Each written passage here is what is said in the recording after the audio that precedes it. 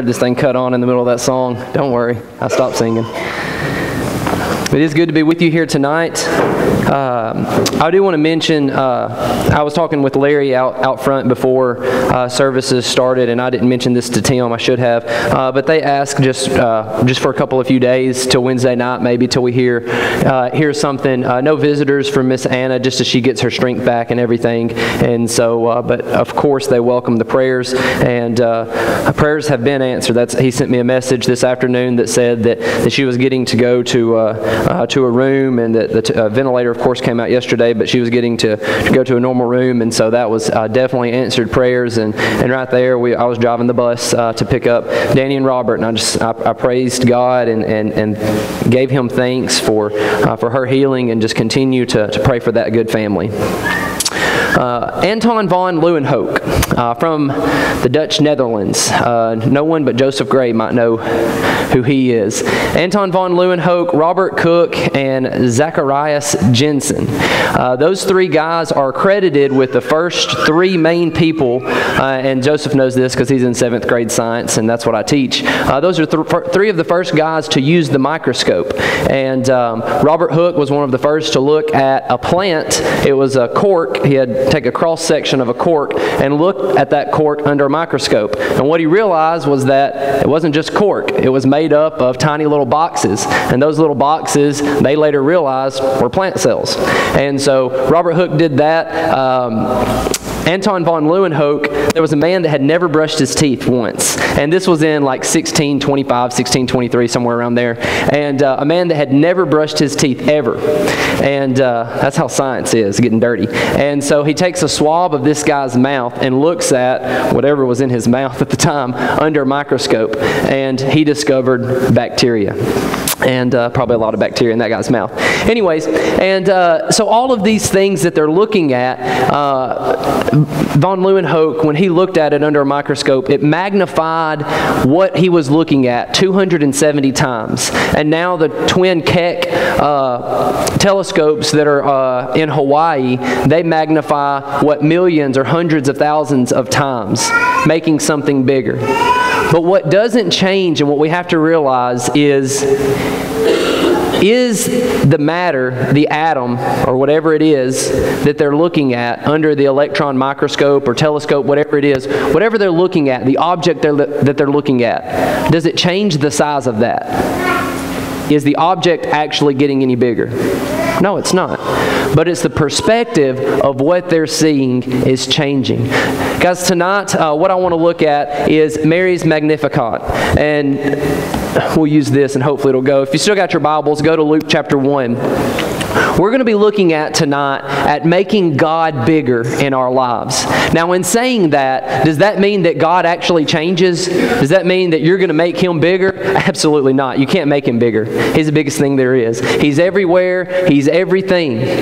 We're not going to make Him bigger. But what we're going to do is we're going to get that microscope and we're going to hand it to those people that we work with. We're going to get that telescope and the people that live in our neighborhood. We're going to give it to them so that when they look at our lives, they're going to see God. And they're not going to see just this God that you talk about on Sunday and Wednesdays, but they're going to see this mega huge God in our lives every single day. And we're going to use Mary's Magnificat, her song of praise there, to do that. And so we'll just go through. You'll kind of judge how long the lesson's going to be, because we're going to look at each one of these verses and just spend maybe 1 or 2, 3, 5 minutes on the first one, so that won't be a good judge. But a few minutes on each of these verses, and then the lesson will be yours. And hopefully every time that, I don't think I've ever heard a lesson about this, and probably when you heard Marty's reading, you were thinking, does he know it's not Christmas time? But, you know, I don't know if I've ever heard a lesson about this. And so we're going to be making God big in our lives so that others can see Him. And so we're getting into that. So let's start reading Luke chapter 1, starting at verse 46. Mary's song of praise.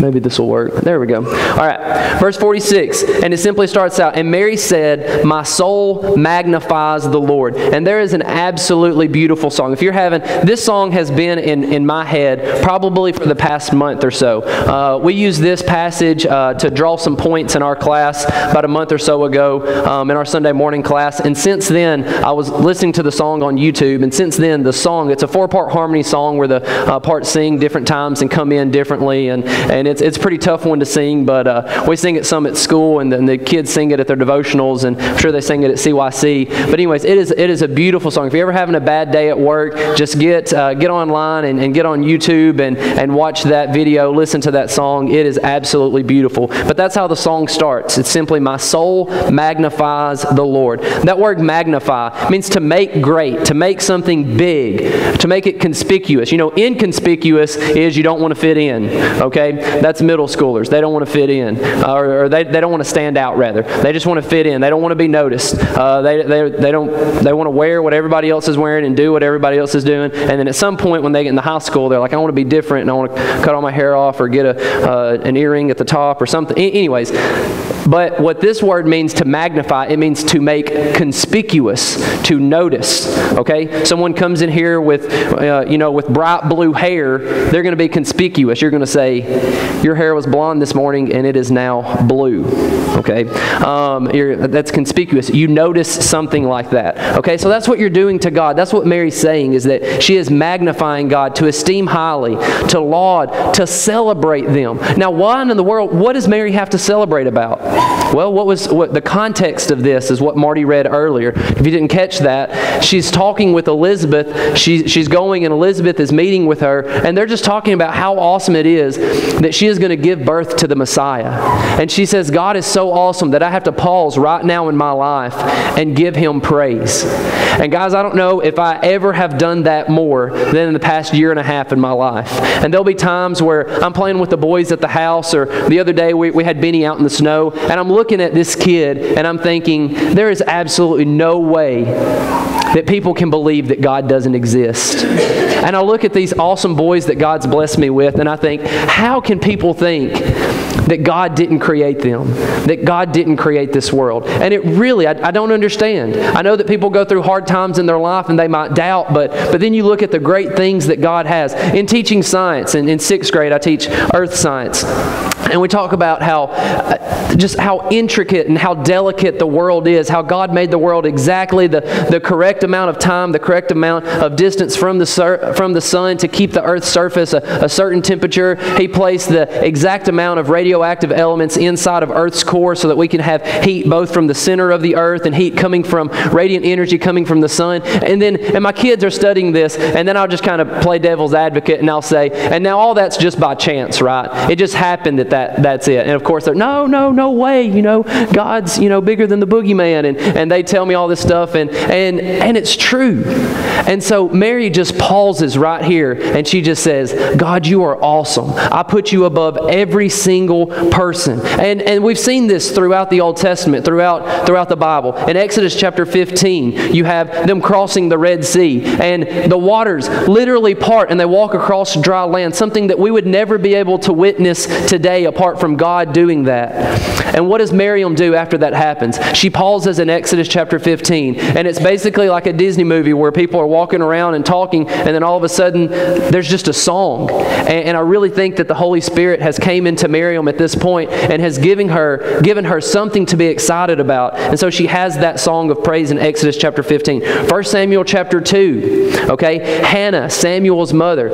who they're not able to have children. Hannah is going to be given this child, and of course she has to give it back to the temple for him to one day be a priest. But Hannah is so excited that she's promised this child. What does she do in verses 1 through 10 of 1 Samuel 2? She sings a song of praise to God. Genesis chapter 12, not a song of praise, but you have here in Genesis chapter 12, God comes to Abraham and sets up this covenant promise with Abraham, and He says, your descendants will be as the sand on the seashore, as the stars in the sky. And Abraham's thinking, I am super old and my wife is really old too. I'm not sure how this is going to happen, but God promises him that. And he is so excited. What does he do? He builds an altar. Why? To praise God, to worship Him up in our life. So what do we take from this? We look at our lives and we say, okay, what am I doing so that others will see the altar that I have built up for God? Because that's why they did it. When they would pass by those altars, they would say, hey, why is this bunch of rocks right here? And then their grandparents or their parents would say, that's there because, our great-granddad or our great-super-uncle, they say,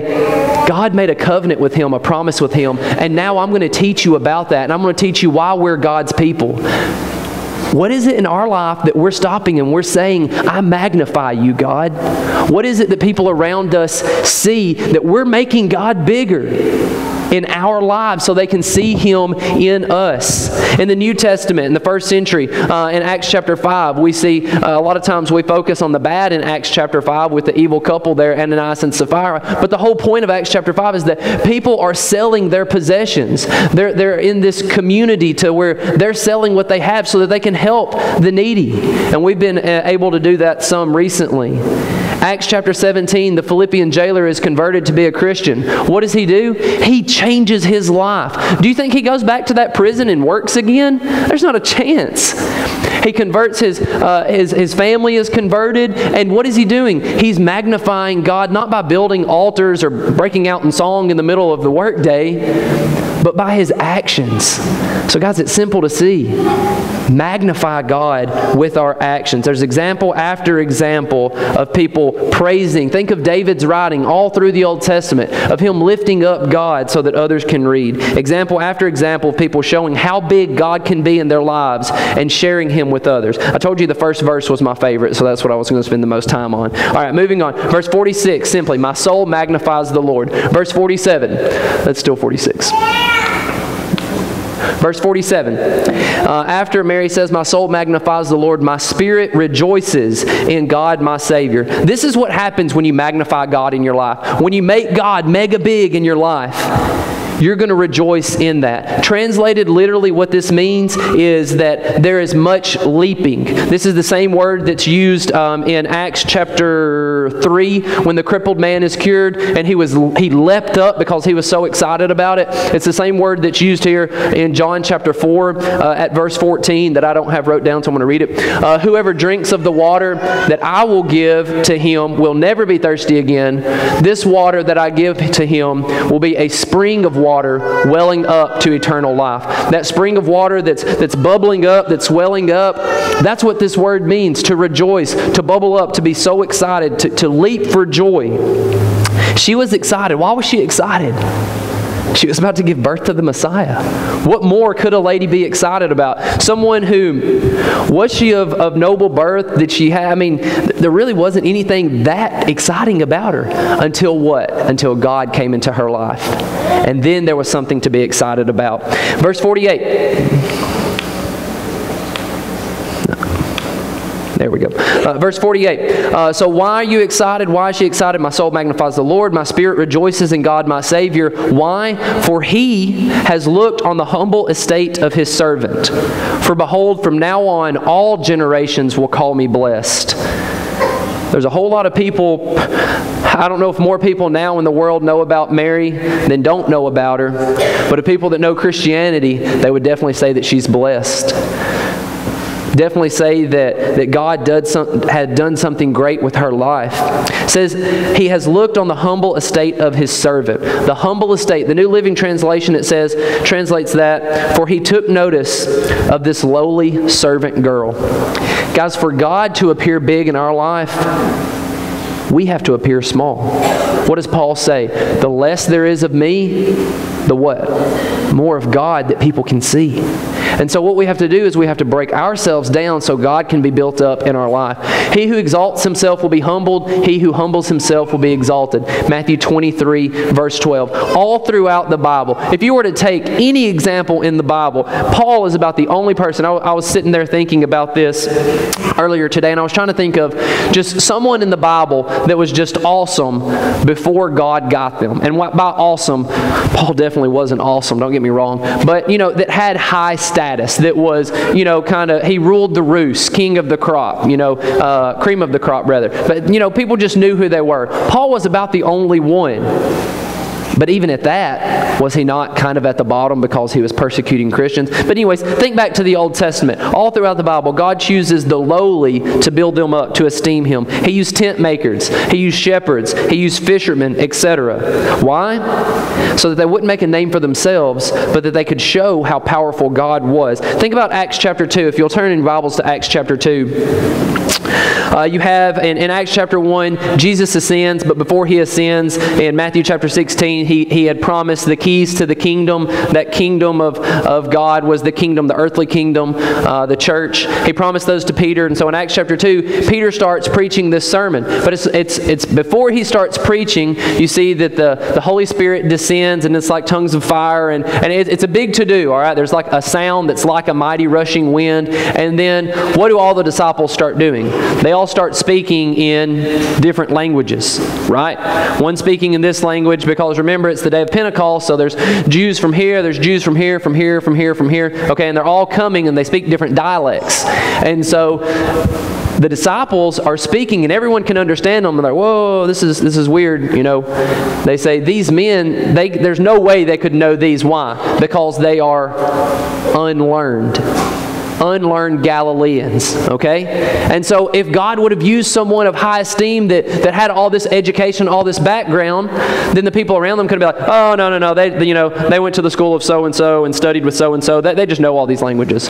But God used them so that people would know. No, it's not just that they're unlearned Galileans. People thought that they were even drunk, that they were just talking gibberish, but that didn't make sense because they understood what they were saying.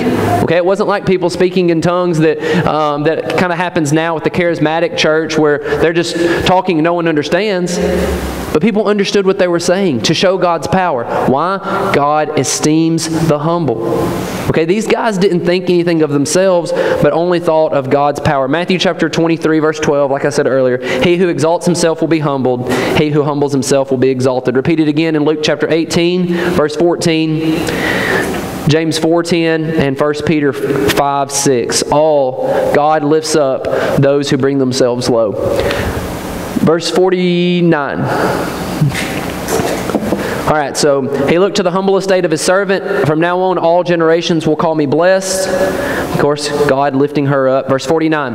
For he who is mighty has done great things for me, and holy is his name. She keeps perspective that it's not her that's doing something great. It's he who is mighty has done great things for me. She keeps perspective that God is the one who is doing things for her. When we have this mega God in our life and people can see him living in us, we realize that it's not the blessings that we're getting. Okay, it's nothing that I'm doing that I deserve these, but because you're keeping God first in your life, the blessings are coming from living that life, from having that humility. You understand that it's not you that's earning all these things, but it's God that's blessing you with those. And when you don't have that, I earned it, it's mine, I deserve it, that sense of entitlement that you might see in people around you and in the kids that you teach, maybe. I see that sometimes. But when you deserve something and you feel like you're entitled to that, do you appreciate it? Some of you are like, show of hands if you want to participate. How many of you bought your first car? You bought it. It wasn't given to you. Keith raised his hand. Keith probably built it. What am I talking about? You bought your first car. Did you take care of that car? Think about it. Or did you just think, I'll just do whatever because mom and dad will buy me a new one if I wreck it? No. I didn't see a lot of kids raising their hands. What's going on? No, because you earned it, okay? You worked hard for it. But if you just think, I deserve this, you don't care for it as much. You see, there's nothing that Mary could have done to deserve being Jesus' mom, to be the mother of the Messiah.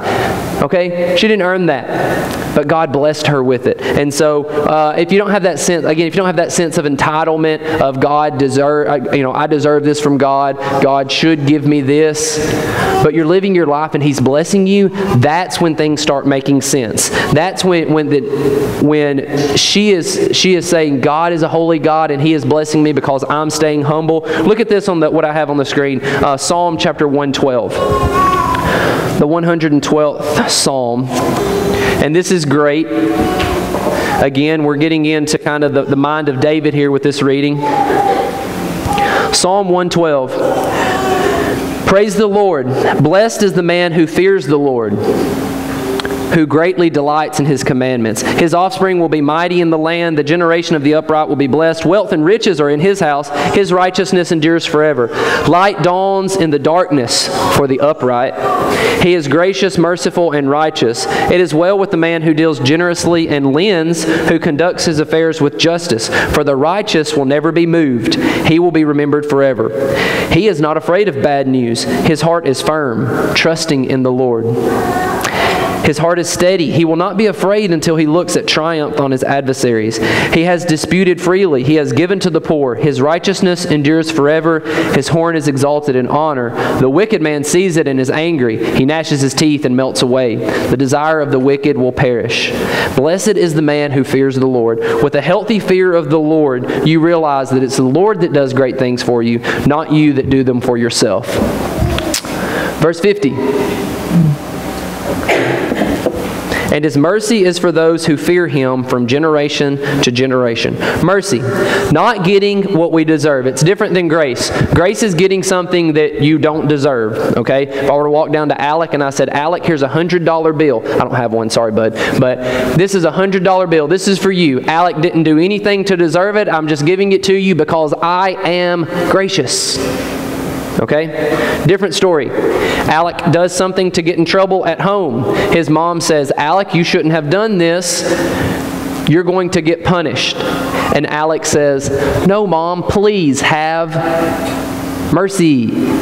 Because he deserves to get punished, but he's asking for mercy, okay? And he's saying, please don't punish me. That's what we deserve. Because of our sin, we deserve that punishment. But what God is God is merciful. Did we deserve the cross? Did we deserve that? No. See, the cross is given, Jesus is given on the cross because of grace.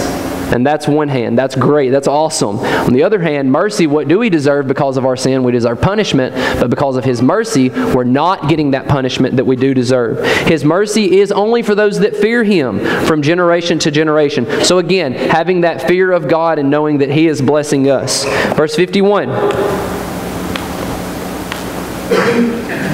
Verse 51, he has shown strength with his arm. That's God's strength. That's God's power. He has shown strength with his arm. He has scattered the proud in the thoughts of their own hearts. All right, this is big. This is Matt Chandler, who wrote the book Philippians. To live is Christ, to die is gain, and that's what we're studying in our Sunday morning class. He really goes into some detail on this verse, and I'm going to spend just a little bit of time on verse 51. He has shown strength with his arm. He has scattered the proud in the thoughts of their hearts. We're going to focus on the second half of this. He has scattered the proud in the thoughts of their hearts. Another translation of that would be, he has scattered the proud in the imagination of their own minds. Because that heart there is the mind, your inwardmost being. What that means is that if you are so proud that you think that I have done all of this. Again, this is in so much of a contrast to this humble, lowly Mary who just says, God, thank you for giving me this opportunity, and I praise you for being so awesome. In contrast with this proud, maybe Pharisee that stands and says, well, I've kept all of these laws, I've done all of this, I have been circumcised, kind of the thing Paul does with a Pharisee among Pharisees, you know, and they're saying, I'm proud because I have done all of this, and they're singing to the tune of that me, me, me, me, me over and over, and you're like, come on, man. The proud, what can God do for that person? That he thinks that, or she thinks that they have done everything themselves. Can God change them? Does that mean that we should just give up on them? Well, God's not going to magically come and take a wand and say, you are now humble, boom. That's not how it works. It says that the proud God has scattered in their own imaginations, meaning this, that the Greek word actually means through their own minds, to an unreasonable mind rather. have you ever had a conversation with someone? Me and Whitney were talking about this afternoon because I wanted to check that it makes sense, and this was while the kids were asleep, so she said it did make sense without someone screaming and crying or running up to us. So anyways, you talk with someone, you have a pretty good conversation with them, and you're listening, and you're like, yeah, and you're following them with them, and they just turn the page and start talking about something you have no clue what's going on, and you end the conversation with them, and they walk away, and you wonder in your mind, you say, what world are they living in? Have you ever said that? I need some head nods because me and Whitney both have thought that before, but okay, there we go.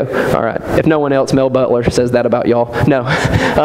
What world are they living in? Like, they think that everything revolves around them, or they just have a completely misunderstanding of something. They're just like a gross misinterpretation of something, and they think that like paying your taxes means like paying sales tax and you don't actually have to pay income tax or something like that. What world are they living in? You don't have to pay taxes. So anyways, that's what this means. It means that God has given them the choice. Again, He doesn't make them do this, but He gives them that free will choice to where if they are so proud that they're living in this world where basically everything revolves around who? Revolves around them. How big does God seem in that person's life? Not very big, does it? Okay, look at Romans chapter 1, 21 through 24. Romans chapter 1, 21 through 24. And Paul gives some insight here, writing to the church at Rome. Remember, Rome, probably going to have a lot of money there, a lot of things going on. 21 through 24. Talking about God's wrath. For although, this is Romans 1:21, for although they knew God, they did not honor Him as God or give thanks to Him. Does that sound like someone humble? I don't think so. Did not give thanks to Him, but became futile in their thinking, and their foolish hearts were darkened. Verse 22, claiming to be wise, they became fools, exchanged the glory of the immortal God for images resembling mortal man and birds and animals and creeping things. Therefore, God gave them up in the lust of their hearts to impurity, to the dishonoring of their bodies among themselves, and so on and so forth. God gave them up.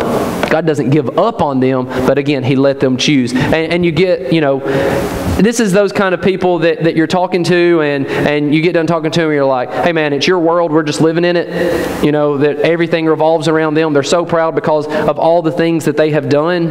When you're living in this prideful manner, and you don't show how big God can be in your life, you're simply living for yourself. When you're stuck in the imagination of your own heart, you can never deal with your own sin because it's always someone else's fault, right? You've talked to these people, oh, it's so-and-so's fault that this is going on. It's so-and-so's fault that this is going on. And they never realize that they need to own up that maybe some of the fault lies within themselves, okay? Matt Chandler says this in his book, Philippians, to live is Christ, to die is gain. We turn ourselves into martyrs. And all along, we're never able to recognize that we're the culprit in our own sin or our own responsibility to love, to forgive, and to strive to be at peace with others. I'm waiting for them to come apologize to me. It's their fault. It's just, you're always, it's always someone else's fault. Well, guys, on Judgment Day, are you going to be able to say, oh, it's so-and-so's fault that I hadn't been to a worship service in 10 years? Oh, it's so-and-so's fault. You're not going to be able to stand with anyone. It's just going to be you and your Maker. When you're that caught up and you have that much pride, God's not going to seem very big in your life. And what we're wanting to do is make others see that big, huge God, to magnify God in our lives. Verse 52. Verses 52 and 53 both kind of follow along the same of what we talked about in verse 48. We'll go through them quickly in just talking about making God big in our lives, humbling ourselves. Here's verse 52. He has brought down the mighty from their thrones, exalted those of humble estate. And I won't beat a dead horse, just hit on a few verses here.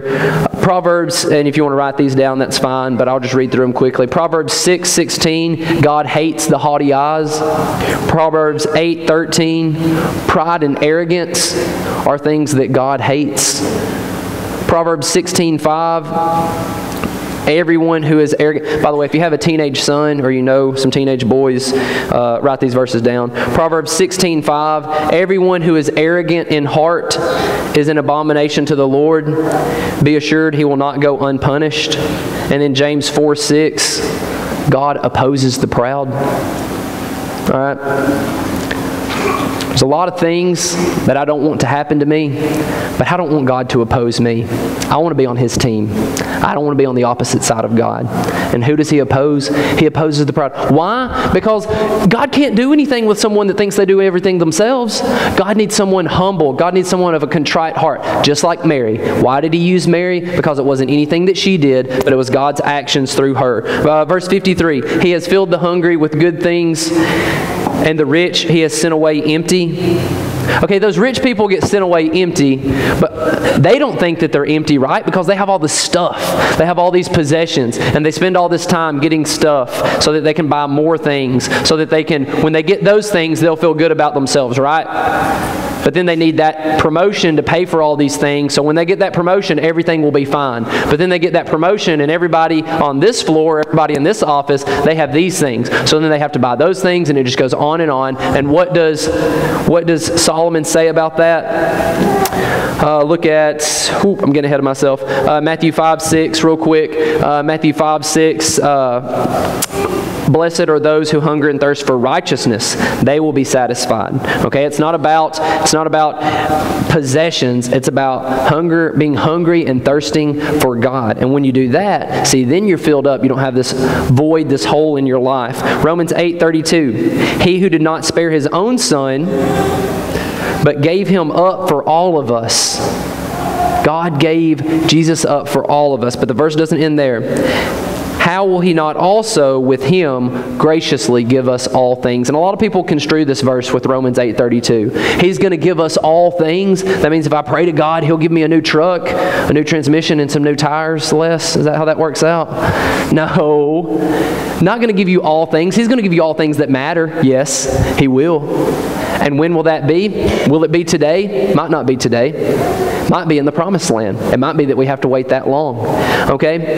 So the rich, in the videos that we're watching on Sunday morning, where I got a lot of these ideas for him for this lesson, he mentions in the book that goes along with it that he kind of feels bad for the rich people, because in the Bible it's just always, it's this hard to get to heaven if you're rich, it's this hard to do this if you're rich, and then, the people that go out and they have, the brand new cars because they've saved and they're able to get that. We shouldn't be mad at those people, okay? That's not what he means. It means rich, and that's all they're focused on. Because how did they get to be rich?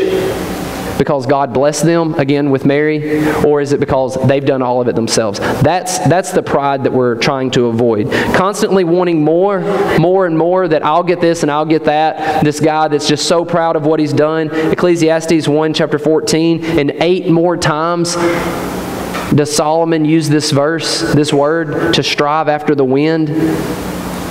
All right? You're not going to catch it. You're just going to keep going. I remember one time on America's Funniest Home Video watching this little kid, and I love that show, but watching this little kid trying to chase his shadow, all right, running around trying to catch the shadow. They're never going to catch it. It's not there. It's just shadow. And that's what these rich people are doing. That's what these people that are so proud, they're striving after something that they're never going to catch. Hosea mentions this in his prophecy in Hosea chapter 12, that the nation of Ephraim is just, they're striving after the wind. They're focused on all these things that don't matter, and they're never going to get them. They're never going to get them. And if you're so focused on these things, now I'm not saying that having these things are bad. No, not at all. But when you're so focused on those, that those things seem big and God seems small, people aren't seeing God in your life. And then we'll end these last two verses, 54 and 55. We won't spend much time on those. Just read through them.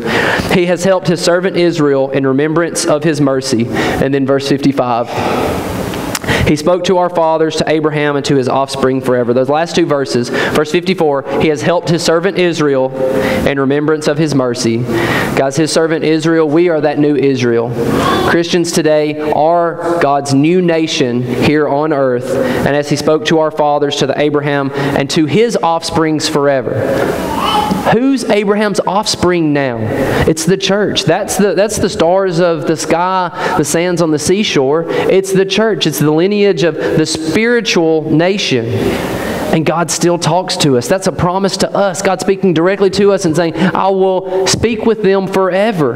Now, does He come and talk to us in the middle of the night like He did to the priests, like He did to the prophets? No. How does He do it? Matthew or John chapter 14 rather, and then I put a couple of a few verses there, 15, 16. Jesus, when he was leaving the earth, he was talking to his apostles, his followers there, and he said, you're not going to be by yourself, that I'm going to send someone that's going to, or something rather, that's going to help, that's going to give you the words that you need to say, that's going to give you the strength when you need the strength, that's going to be with you all the time. And that's the Comforter, that's the Helper, and that's God's Spirit. Because we have God's Spirit today. And a lot of times we're scared to open ourselves up to that Spirit. We're scared to get into God's Word because you might read some things you don't like. You might see that maybe you're being a little too proud and you need to be taken down a notch in God's Word. But you've got to open yourself up to it. If you're going to listen to God, if you're going to have that humble and contrite heart, if you're going to make God mega big in your life so that people can see Him living in you, just like Mary. Oh man, just like Mary. That her soul magnifies God. This week, let's take opportunity. Let's look for ways to magnify God. Let's look for ways around us to just stop and say, God, I praise you for being awesome. You are a mighty God. There's no way that I could do this by myself, but because you've blessed me with all these things, with all these blessings, I lift your name up above all other names on earth. And it may be that you're living that proud life tonight, that you want to turn around and you're going to say a prayer right there in the pew, and that's great. Or it might be that you want some help from the congregation, or you want to put on Christ and humble yourself so that He can lift you up. If we can assist you in any way tonight, whether it's to repent of sin or to become a New Testament Christian, come now as we stand and sing the song of invitation.